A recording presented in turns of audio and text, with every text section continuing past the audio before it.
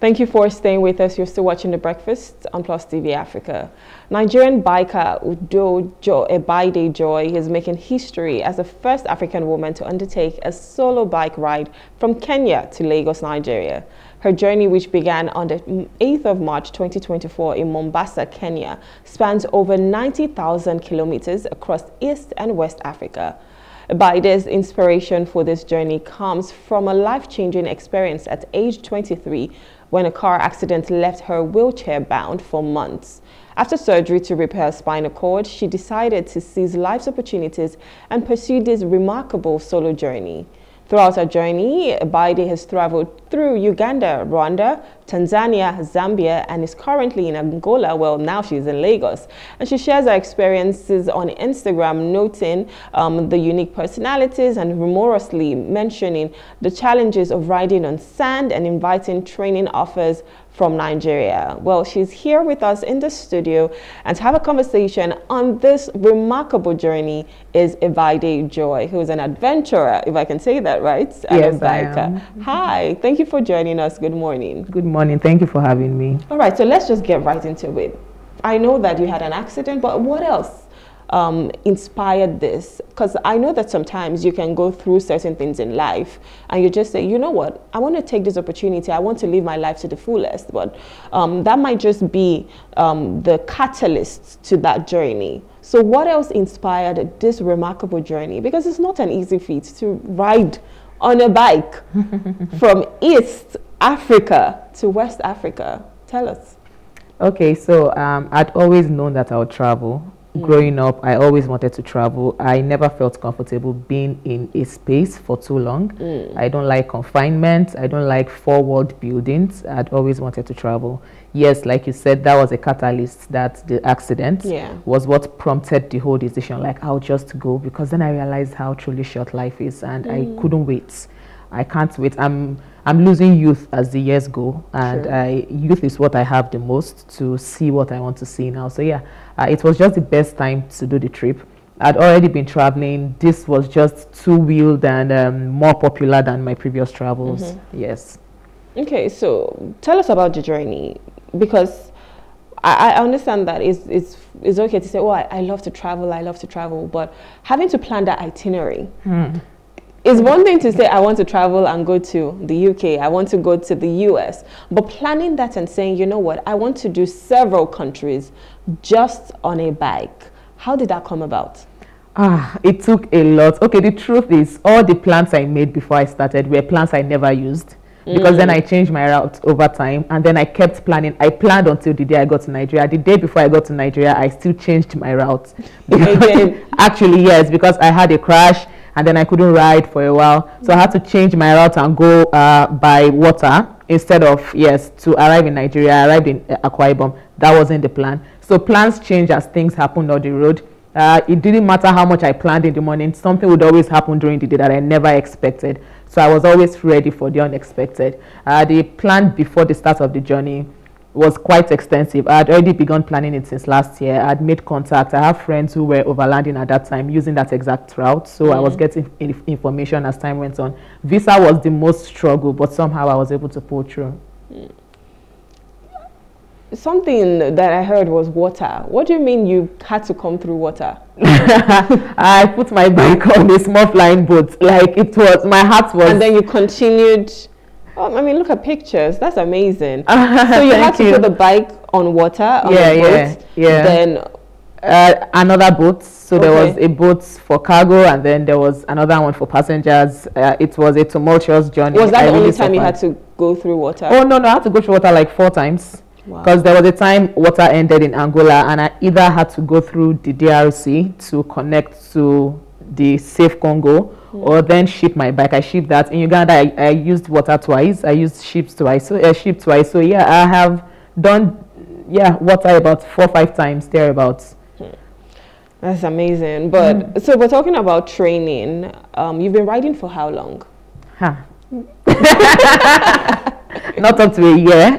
Oh my goodness. Yeah, not up to a year still. Not up to a year. Wow, that is amazing. Thank you. On the 25th of July, it would be exactly a year since I paid for my bike. Yes, Oh and then they brought God. my bike a week later, and then I went to train in Nairobi because my bike was brought to Mombasa. I trained in Nairobi and started riding the last week of August. That was when I started riding a bike. And in less than a year, you decided to go on this. Yes, I can. In 5-10 years, I can't even imagine what I would have done because I just can't. I truly can't wait to get out already. On the motorcycle, yes. That is amazing. That is really, really amazing. Thank you. Having to do this now, like you said, I can't imagine what you're doing 10 years. Are you going to be moving over to other? I don't know. I'll probably be riding in space. All right. So let's talk about support. I'm sure you've gotten a lot of support, not just from family members, but even the people that you probably don't know that have been cheering you on the sidelines. How did this make you feel? It made me feel good, great. When I started this journey, what happened? When did you arrive in Nigeria? On Saturday. Okay. The past, not this Saturday, last one, the 29th of June. Yes. Before starting, people didn't believe me. When I started, most people didn't believe me, but some people supported me regardless. Now, the people who didn't believe in me and didn't support me made it open. Were the people who made me stop some social media platforms, right? Because I needed my own mental health to be intact. But then people supported me immensely, and then I tuned towards that. And yeah, the support has been there. People have been cheering me on. It's great to be here. There's another kind of support I wish I was getting, but I feel like that would come with time. What kind of support is that? Yeah, I feel like that will come with time. Yeah. But for now, yes, it's good enough that people are cheering me on, even though I've just begun. Yeah. How has this journey reflected? How have you reflected on it? How has it affected your life or impacted your life personally? It has taught me that if I don't get it, then I don't want it enough. Like, ooh, I like that. Yes.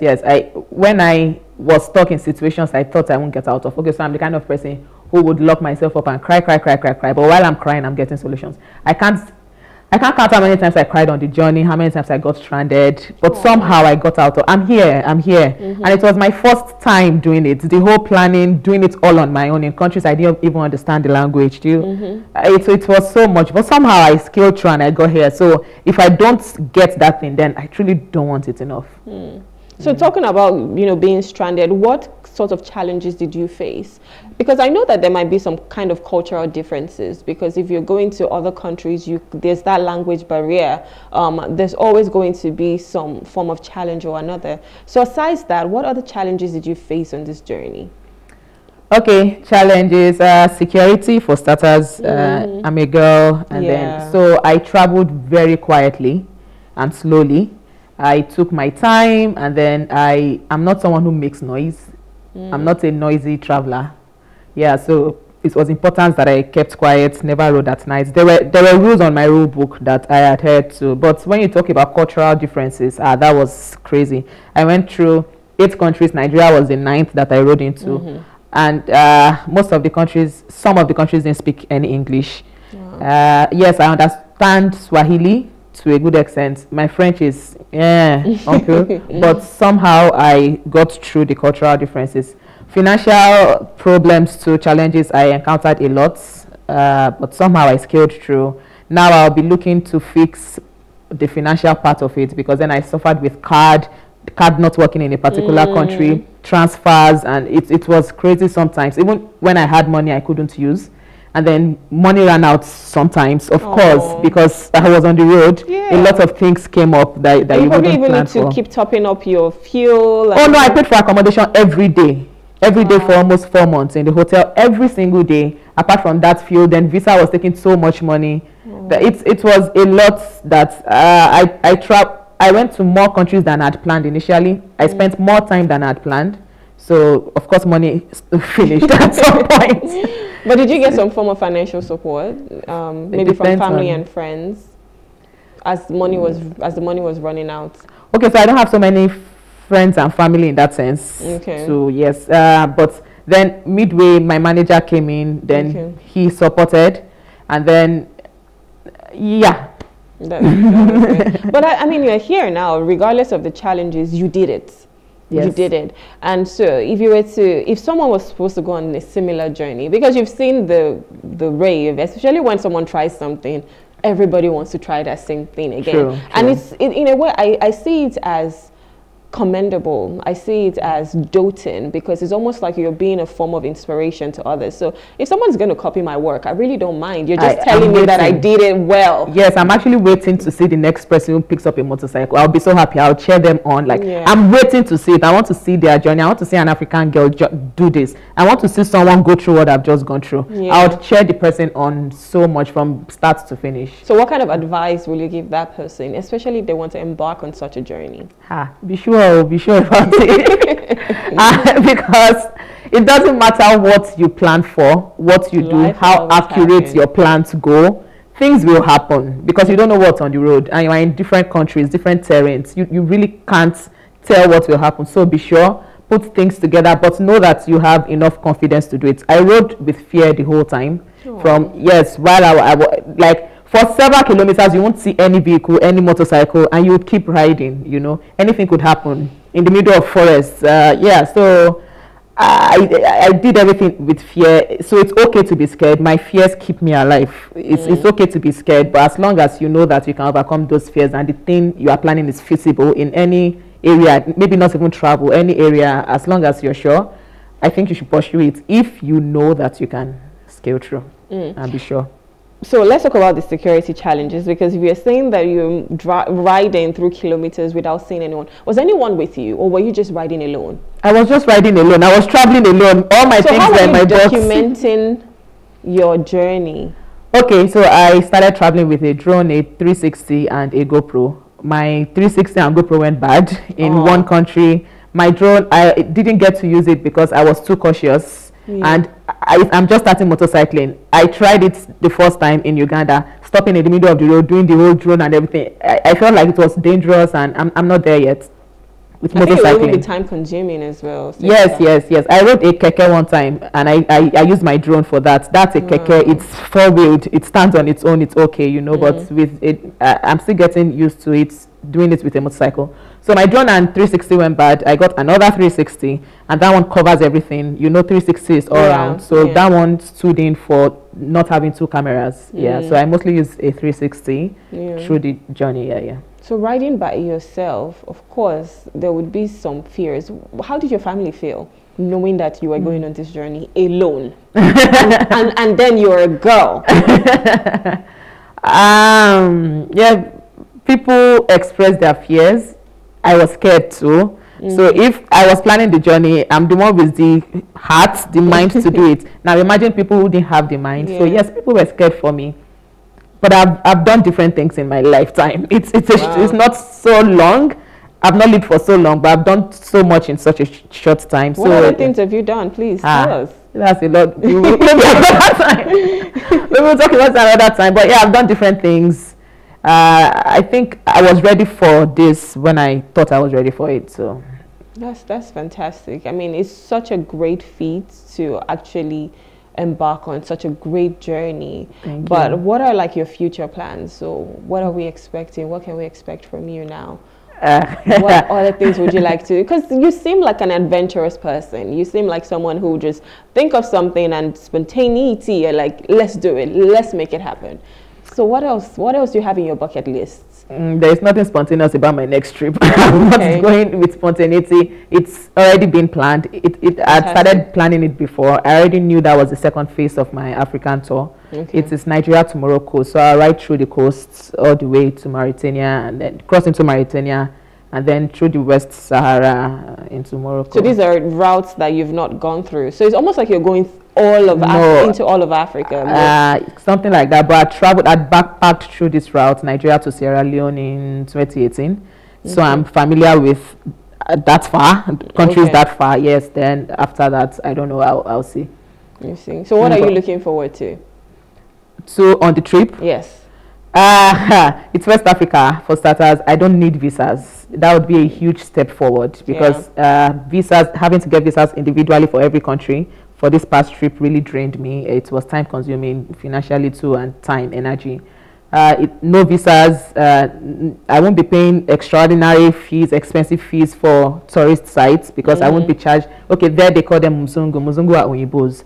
So they charge normal Africans as Oyimbos. Here it's different. Okay. So it will be much easier for me. And now I'm not a newbie at motorcycling. I am much better than when I started. More confident. Yes, way more confident. Now I can turn, I can lean my bike. It was really bad because I started at below 2,000 kilometers under my belt ever. So it was hard for me to do many things when I started. But now it's different. I'm more experienced, more confident. Yeah. That's fantastic. Thank you. Let's just go to another route, which is like, which makes me happy, because food makes me happy. So going to all of these countries, having to explore, I'm sure you had to tap into their culture, into their food, their lifestyle. Just tell us about that.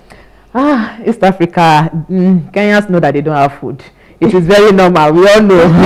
Every West African that goes to East Africa, Kenya especially, they all complain. Oh. They don't have so much. And I heard they don't eat a lot of pepper though. They don't eat pepper at all, not a lot. Wow. They call it pili-pili, and then you almost never see it. You see it in supermarkets. Wow. You see. So now I'm a bit used to Kenyan food because I started living in Kenya a few years back. Yeah. So now I'm used to it. But then going from country to country, I ate rice a lot because it was the only familiar thing. Then chicken and chips. Exactly. If I wasn't from Nigeria, maybe I wouldn't have suffered so much. Yeah. But Nigeria has a lot of food. We have so many tribes. And my mouth, okay, because I lived in Ibadan and Lagos, my mouth is used to spicy foods. You know, so I started seeing some Nigerianness in Angola when I got to Angola, then down Congo and Cameroon. Yes. Oh, that's fantastic.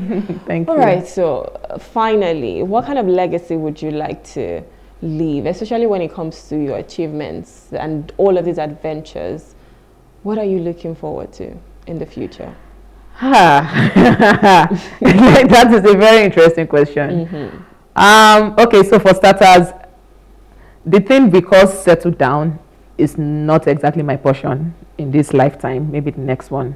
I won't be doing the traditional settling down. Yeah, so that means I plan to do this for a very long time. Even when I get old and I'm not motorcycling or doing anything rigorous, I would still be doing this. So whatever legacy I would leave would be live your life to the fullest till you die. Like there is no time to, because it's too short and you don't have a second chance at doing it, at least not with the same consciousness. So milk the one you have, and that's the legacy I want to do. I want to milk this lifetime I have. Yeah, that's amazing. That's amazing. Milk the life that you have. It's important. It's important that we stay and we have this adventurous spirit whereby we want to explore, we want to learn, we just want to see how beautiful life is. True. If when you keep staying in one place, you're not even growing, because going into other countries, exploring what they have, it kind of like helps your mind. Yeah. You know, it opens up your mind. It makes you see the world full of possibilities. True. And I'm so happy for you and your journey, and I cannot wait to see what you do next. Thank you. Thank you so much for coming. It was lovely having a conversation with you. Thank you. It was nice to talk to you too. Same. All right, so we've been speaking with Joy Ebaide. She's an adventurer and a biker, and we've just been talking about her journey from East Africa to West Africa, and we cannot wait to see what the future holds for her. All right, that's it on the show today. Thank you so much for having a breakfast with me. My name is Brume Paulson. I'll see you again tomorrow. Have an amazing day. With me, my name is Brume Paulson. I'll see you again tomorrow. Have an amazing day.